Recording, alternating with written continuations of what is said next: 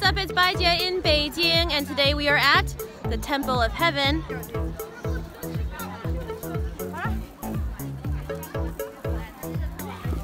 This is the Temple of Heaven. Emperors in the Ming and Qing dynasty would visit here in the new year to wish for, and it's really crowded. The emperors would visit here just like everyone else is right now. They're during the new year to wish for a good harvest for the rest of the year. Wait, Temple of Heaven, how do you say that in Chinese?